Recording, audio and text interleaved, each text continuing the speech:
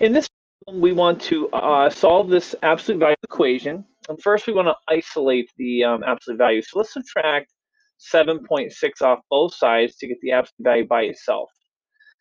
0 equals the absolute value of 2.8d plus 3.5. Now, because it's equal to 0, 2.8d plus 3.5 is one solution. We'll take it, just the inside of the absolute value, and solve it for d. So let's go ahead and subtract 3.5 off both sides. We get 2.8d equals a negative 3.5. And then we'll divide both sides by 2.8. And d will equal, let's do negative 3.5 divided by 2.8.